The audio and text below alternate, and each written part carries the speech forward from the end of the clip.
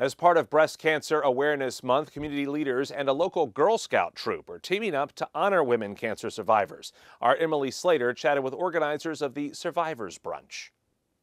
The Survivors Brunch and Resource Fair is open to any woman in remission or treatment for any kind of cancer. The event coordinator, Paula Davis, is a cancer survivor of 18 years.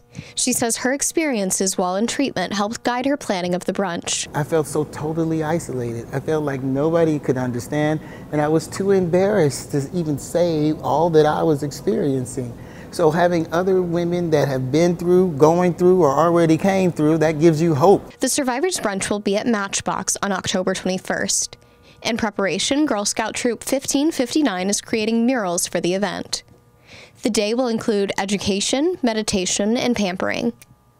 Kelly Capitanio and her students at Christina & Co. will provide pampering services to the survivors. Kelly is an oncology-trained spa specialist and will be doing consultations with women dealing with the impacts of cancer and cancer treatment on their bodies. We want to be here for the women and support the beauty, because beauty just isn't on the outside, it's on the inside.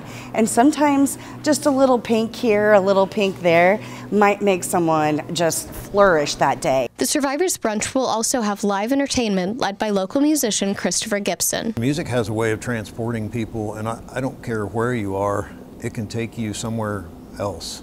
And it has a way of soothing the soul, I believe, has a way of uplifting people, has a way of sustaining people, giving people hope. The Survivors Brunch is still looking for more entertainers, volunteers, and sponsors. So while we got a good foundation to really make this a successful event, we need more help, and more importantly, we have to get the women cancer survivors here.